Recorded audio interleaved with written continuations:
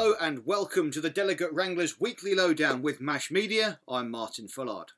Now, the Business, Visits and Events Partnership is seeking contributions from businesses and organisations across the events sector for its upcoming report, The Shape of Events to Come, which it plans to launch next month. Now, the report will provide an overview of the pandemic's impact on the events sector, the road to recovery, focusing on what the sector needs to do in the short term and the support it requires, as well as, of course, how to build back better, the future of the events sector in the longer term and the opportunities and challenges it faces.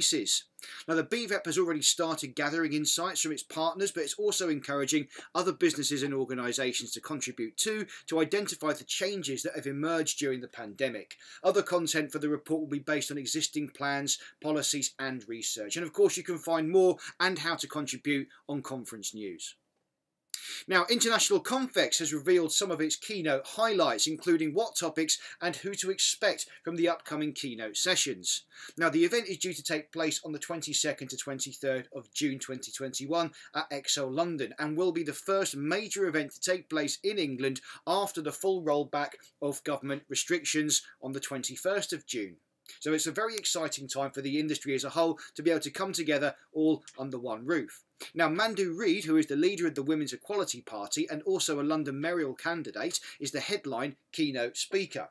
In her session, Reid's going to discuss the WEP manifesto, why London is ready to become the first gender-equal city in the world, and why the WEP is a party that almost wants to make itself redundant in its cause. And of course, following her on stage on the first day will be none other than the Delegate Wranglers' own Neil Thompson, who will be discussing the community's success after achieving 20,000 members. Read more on conference news. And that is your weekly lowdown.